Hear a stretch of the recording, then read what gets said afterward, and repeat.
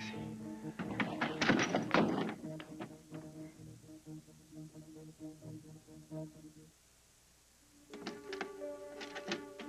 Dixie, what are you doing? Go away. It's me, Tad. Open the door. Leave me alone. Look, I know this is a shock, but it's me. I swear I'm alive. Look, I promise everything is gonna be okay. Look, I know who you are. I know why you're doing this. Adam's paying you off. I wouldn't take a dime from Adam Chandler. Yeah, right. I hate his guts. You know that.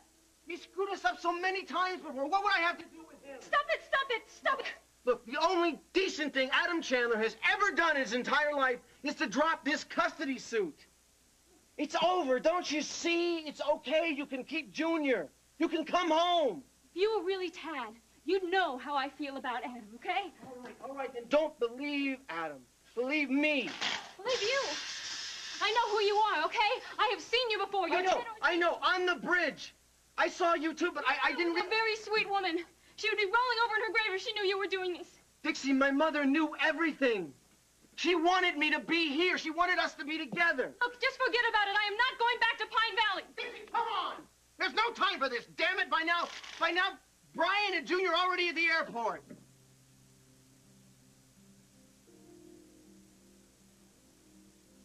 How do you know that? It doesn't matter. Charlie and Haley have gone there to find them.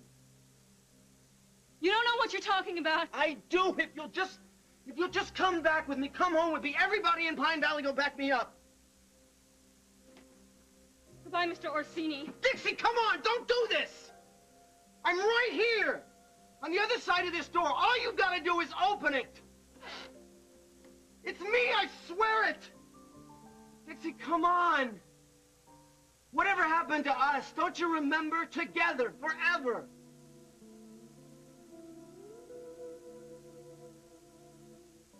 Dixie, I love you. I know I made you that promise. I'm sorry I couldn't keep my word. Don't say that. Why not? It's true. I do love you. It's the only reason I came back. You don't know me. You're Ted Orsini. No, I'm not. I am not who you think I am. Hell, I'm not who I thought I was. Dixie, don't you remember the bridge? What happened, the accident? I lost my memory. That's why I was gone so long. I showed up in town by accident. The minute I set foot in Pine Valley, I started to remember things. I started to remember you. Well, then why didn't you do anything? Why didn't you try and find me? Because I could only remember bits and pieces, even now. I remembered your face, your voice. But I couldn't remember who you were, what your name was. I remembered how much I loved you. I can't believe I ever forgot. I remembered the chicken fingers in the park. Or, the lullaby, the way you used to sing, "You Are My Sunshine" to Junior all the time. Adam told you those things. Anybody knows that. What about the bridge? I remember the accident, where I fell, where I saw you. You could have read that in the newspaper. All right, then. Dixie, listen to me. Ask me a question. One question, something personal, something intimate, something that only Tad Martin could have known. Dixie, please. Please, ask me the question. The day Tad died, the day before he died, I gave him a present. A wedding present. What was it? What did it say? Tell me. Tell me! I don't remember!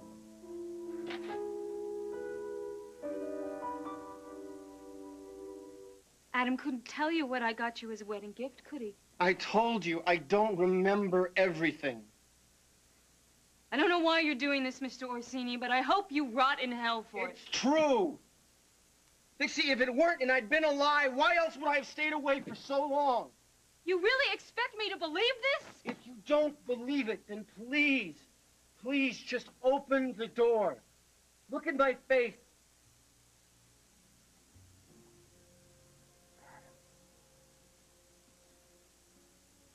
Ozzie! What? Ozzie and Harriet! Ozzie and Harriet! Ozzie and Harriet, what the... I don't know, it just popped into my mind. Don't ask me why, I don't know what it means. Does it mean anything, Dixie? You watch. You and I are going to be two of the greats in the Hall of Fame of romantic couples. Oh, come on. No, not kidding. Romeo and Juliet. And then you and me. Oh, bad ending. Anthony and Cleopatra. Try again. Sean and Madonna. Whoa. Ozzie and Harriet. Ozzie. Mickey and Minnie. Oh, no. Kermit and Miss Yes. Piggy. All right, forget Ozzie and Harriet. Forget the Nelsons. It doesn't matter. The only thing that's important is you and me. Dixie, please. I can't make the memories come back. I'd do anything for you. I'd lay down my life for you or Junior. But I can't make myself remember.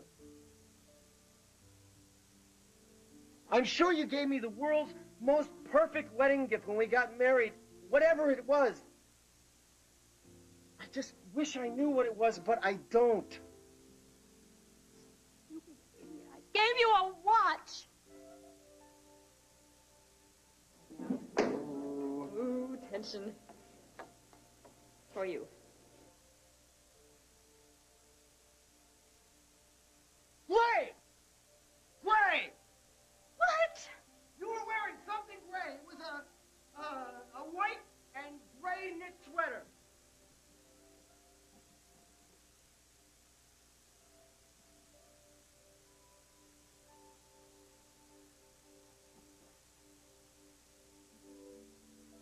A watch! It was a gold watch! You had it inscribed. It said, time. Yours to the end of time.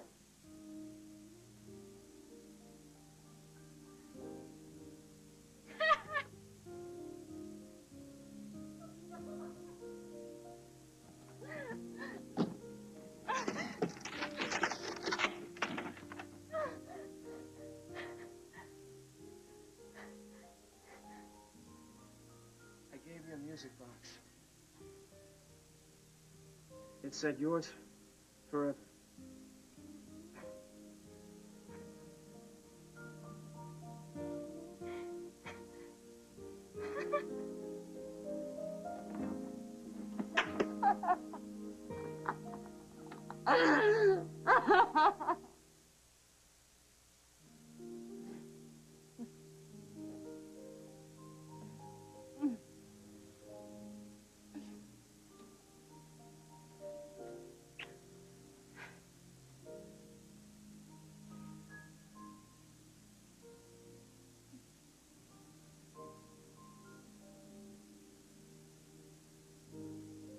Long time no see.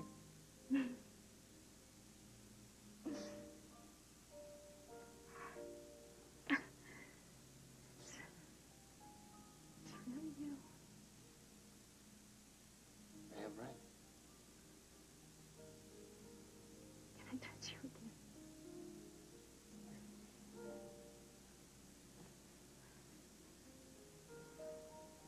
Oh.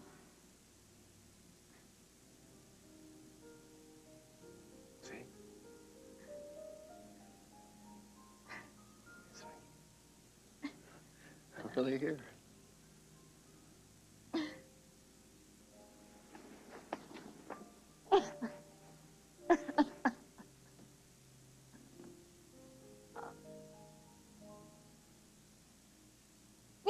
You know, when they told me that you died, I wouldn't believe it.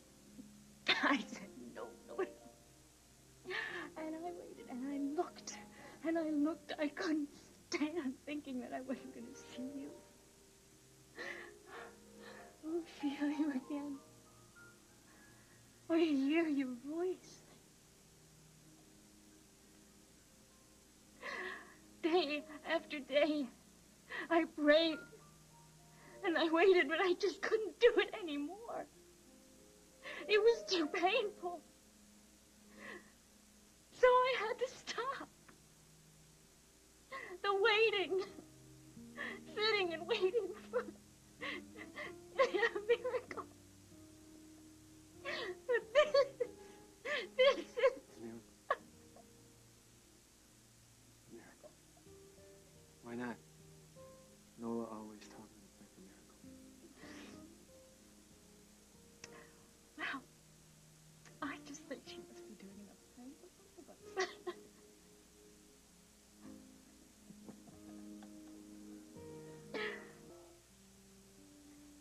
Noah was one of those people who just didn't like the word no, did she?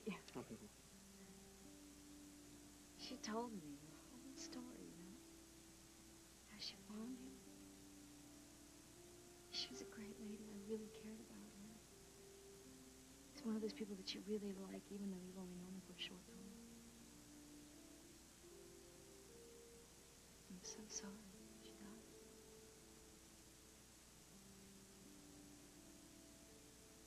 So am I. She was a real believer in fate. Miracles. She believed in you and me. I thought it was a little much when she offered your help before we ever met. Little did you think, huh? You thought. You were Oh, just... fun.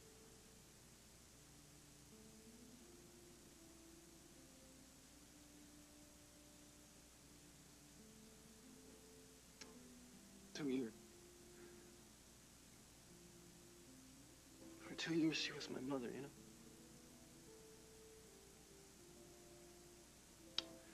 All our memories of her son became my past and my present. She was a miracle.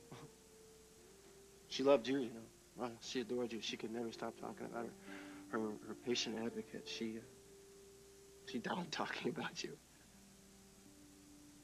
Her last words were about you. Yeah.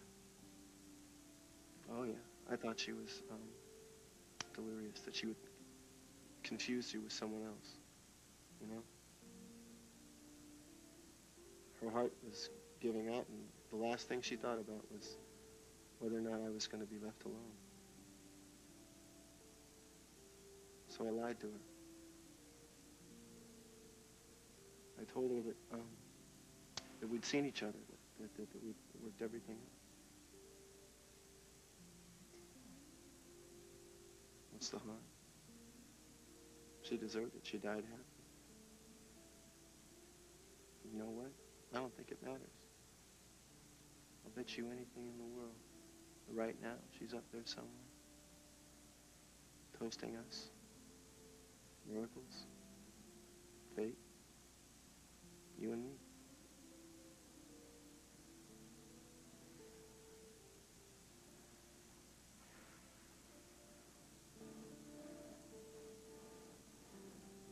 You okay? I'm in total shock. You're in total shock. Imagine how I felt. Showing up in Pine Valley on some kind of fluke, walking around having these weird thoughts, headaches, flashbacks. You okay now? I haven't felt this good since Christmas Eve. Yeah. Where were you Christmas Eve? In Pine Valley. In a park. Which one? The one by the hospital.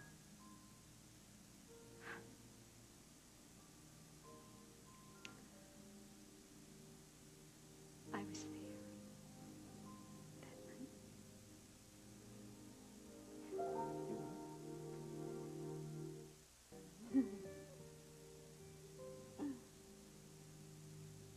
You were in the park. Yeah. The one by the hospital. Mm-hmm. Yeah.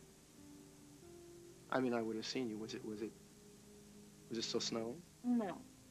No, it was clear. It was just after Junior's Christmas pageant, which was really depressing. I mean, the idea of spending Christmas Eve without him was... Wouldn't be like Christmas. I don't think I've ever felt so scared and alone in my life. So I wished on a star.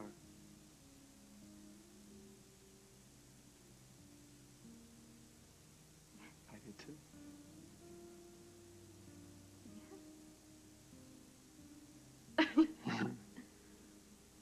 Took long enough, but